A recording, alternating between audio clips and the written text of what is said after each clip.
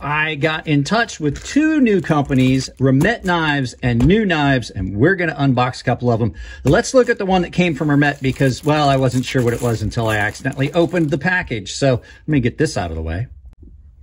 And let's pull this out and take a look at it. Now, I figured this is going to be one of my 3-minute videos, and I did cut my thumb today. So Remet and I talked, and they said they were going to send me a knife. We're going to take a quick look at it. Jared recommended that I check this company out. So let's go. Oh. Stuff flying all over the place. So wipey rag, unbranded. Sorry about that. Looks like a little 2-size Torx bit. We'll save that in case we need it, but I do have Torx bits. And then the knife itself, looks like it's pretty oily. Yeah, let's see here. So Remet Knives is a company I hadn't heard of until Jared talked about it. That's not a bad shape. Pretty comfortable in hand. Nice shape to it. Liner lock, flipper.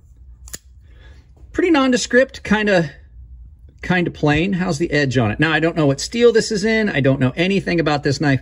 They simply reached out to me. Oh, well, I reached out to them. They said, yes, they would send me the item. I got the item. So does run on thumb studs. That is really comfortable though. Nice narrow blade done with what looks like a black PVD. We will probably take this apart, clean it up, and do a full video review of this first day in pockets, but no blade play, no play this way.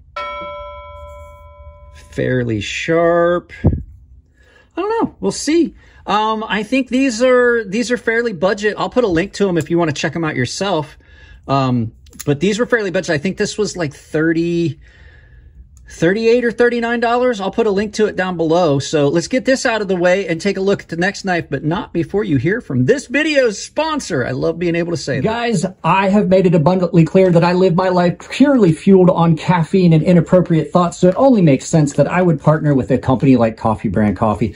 Coffee Brand Coffee is providing you coffee that is roasted to order, delivered to your door with no politics. We get enough politics in our day-to-day life. We don't need it in our entertainment or in our breakfast beverages. So go check out description down below. There is a link to Coffee Brand Coffee. Save 5%. You can also use my coupon code CrazySharp when you order. It directly supports the channel. Big shout out. Thanks to Coffee Brand Coffee for sponsoring this video.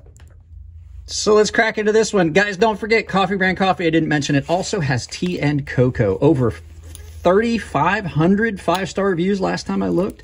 Let's crack into this one. I believe that this is from New Knives. I talked with them. They were willing to send an item. Let's see here.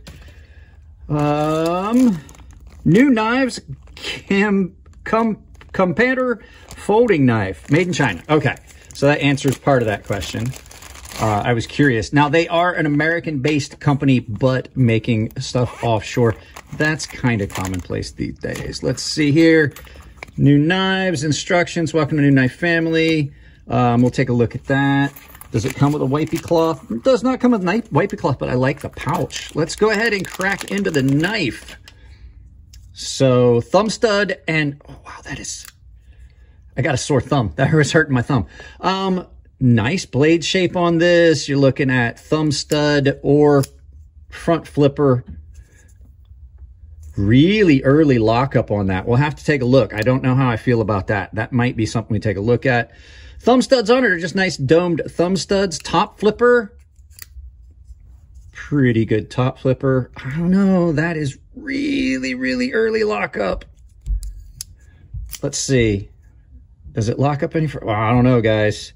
We'll have to take a look at that and see. It might not be as early as it seems because there is a chamfer on there, but we will see. But G10 on this, nice shaped handles, kind of Civivi Elementum-esque, if you would. Really deep carry pocket clip, super deep carry pocket clip past the end. This is one of those ones that sits under the scale, and it is reversible, and it's got its own little face there. It's a nice profile on that blade, and it is comfortable in hand. D2 steel. It's ground fairly well. Feels like possibly a hollow grind on that. I'm not sure. Does it feel like yeah, it feels kind of hollowed. It's a good looking knife. But we'll see how that pans out over time. We'll see how throughout carry and everything, maybe we will take this apart and see if maybe there's a little burr on that I need to knock off to let over. But if you look, that chamfer, that is actually over further than it looks. Let's see if you can see how much actual face on that we're touching. Yeah, it's a little bit further over. So we shall see on that. Guys, there you go. Just a quick unboxing. Couple new knives from a couple new companies. Don't forget to check out today's sponsor.